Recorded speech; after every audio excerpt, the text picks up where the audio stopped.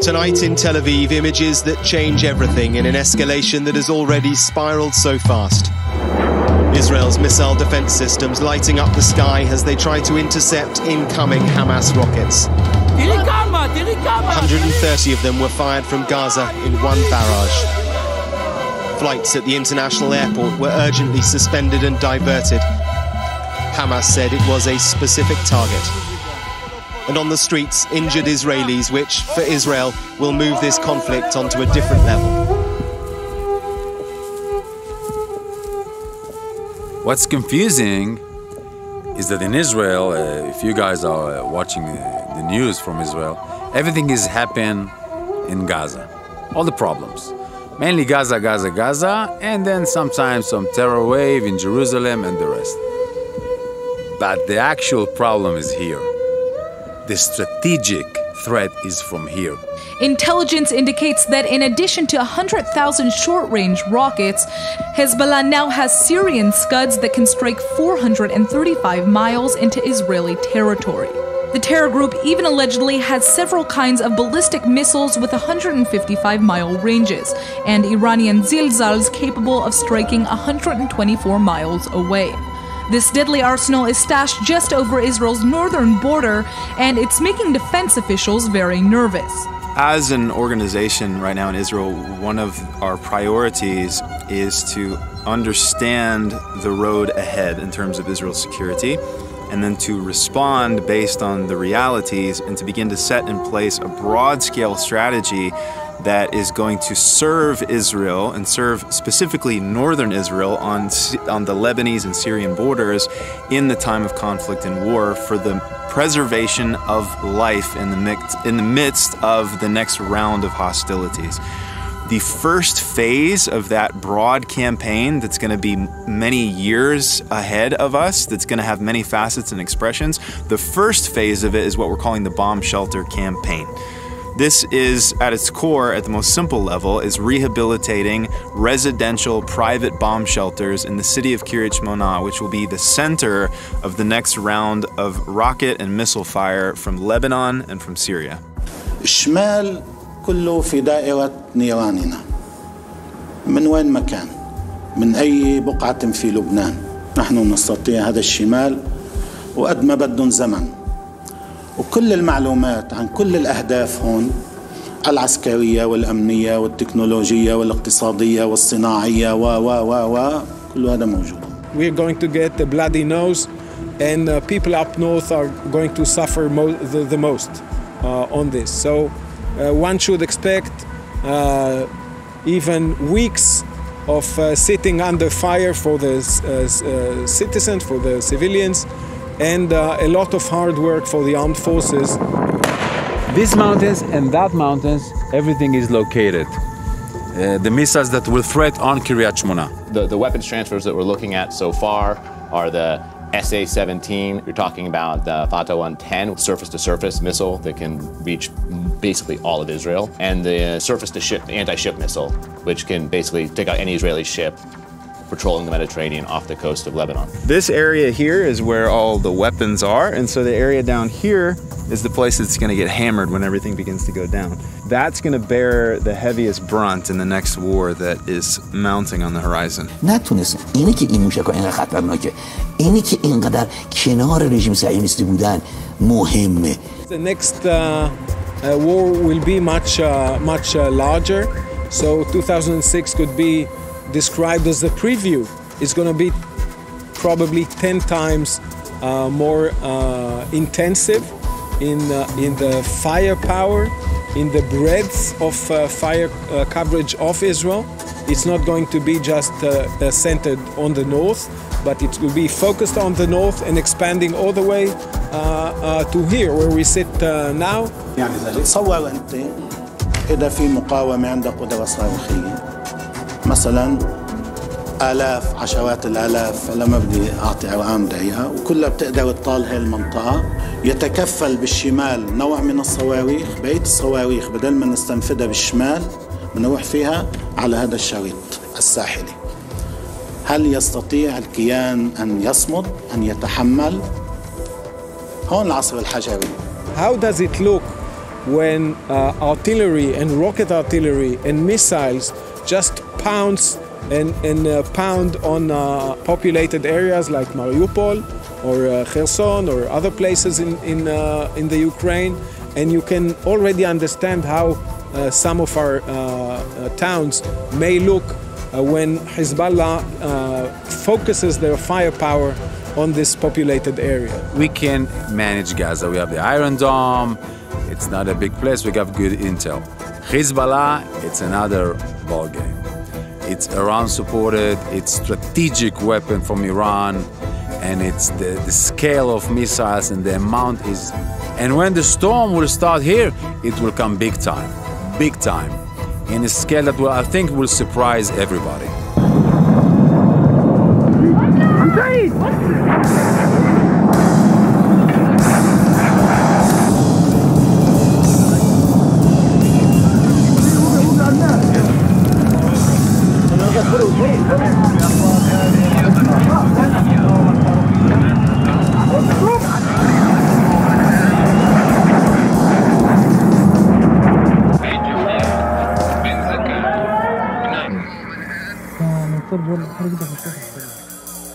Our DNA as an organization since the beginning has been really rooted in engaging in conflict zones, which has meant over the years that we find ourselves in proximity to war. Now, most of the time it's engaged in the middle of the conflict, like in the war. Now, what's unique about the situation that we're in now is that right now there's no war on Israel's northern border, but there's about to be. And because war is coming, we have an opportunity to do something that we haven't had the opportunity to do as an organization since the beginning, which is to engage in a preemptive way to save lives before the war.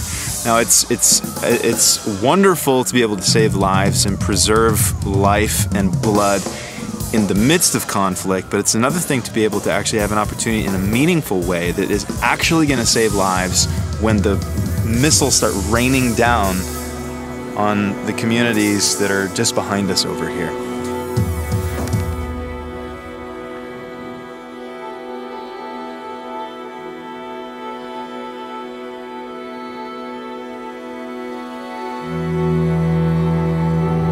העיר קריית שמונה היא העיר המופגזת ביותר בעולם לאחר קוסובו, והיא מקום ראשון בעולם לאורך שנות הלחימה שלה. מזה כ-36 שנה שקריית שמונה מופגזת באופן תדיר, ומעת לעת גם סובלת מחדירות של מחבלים וגורמים עוינים לשטחנו. המקלטים האלה לרוב אינם מתוחזקים במצב קשירות. אנחנו יכולים למצוא הרבה פעמים ששכנים השתלטו עליהם והפכו אותם למחסנים, או אפילו שלא היה את הכסף לשלם את חשבונות החשמל והמים, והמקלט פשוט מנותק מחשמל ומים ולא נמצא במצב שראוי לשימוש של בני אדם. I'm standing next to Benny. Benny is the head of the bomb shelter. He's responsible for all the bomb shelters in Kiryat Shmona from the city municipality of Kiryat Shmona. And I'm going to show you today how a legit and a good bomb shelter should look like. So let's go inside, Benny. Thank you. All over Kiryat Shmona is low-income neighborhoods like this, where there are civilian bomb shelters that are not run by the city council. The ones that are run by the city council are managed very well, but ones like this are not. So what we're going to do now is go down and see the difference between the ones that are run by the municipality and the ones that are not. So in Kiryat Shmona we have like 190 public bomb shelters like that are very good. And in addition we have 234 private bomb shelters which are for like 10 families, 20 families in buildings we will see, which are, you will see by your own eyes. It's horrible. I will not put a dog there. So this is the entrance to one of the non-municipality run bomb shelters.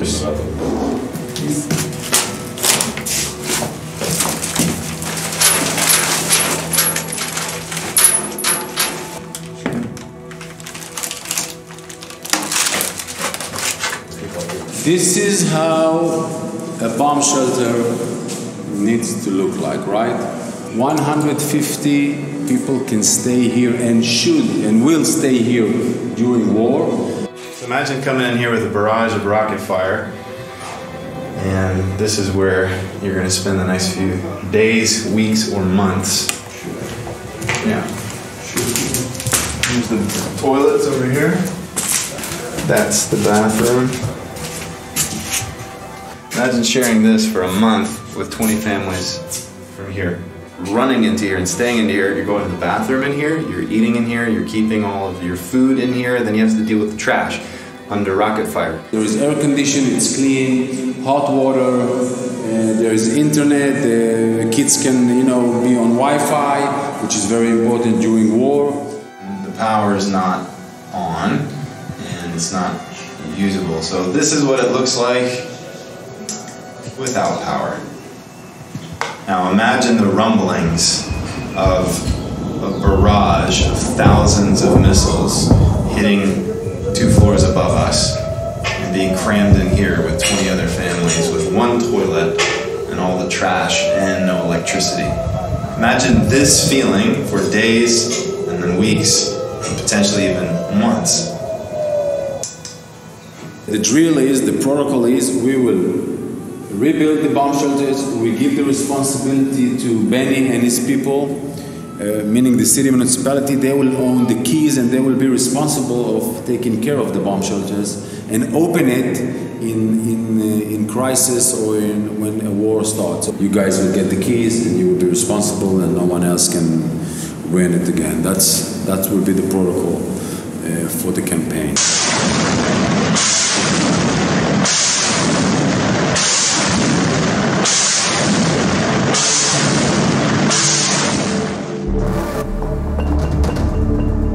Today, the mayor and the head of security for Kiryat Shmona are showing us the artifacts and the evidence here at the police station of decades of war here in the north, which really drives home the fact that this city is a symbol of Israel's resistance against jihad.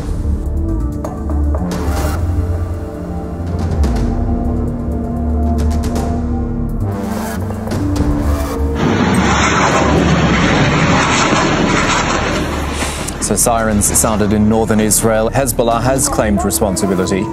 I grew up in Georgia, in the United States. We are used to sirens. Our sirens mean there's a tornado coming. Israel doesn't have tornadoes, which is great, but they do have sirens, and their sirens mean something totally different. Their sirens mean that they're being targeted by enemies. We live in what is called the finger of Israel, and that little finger is surrounded.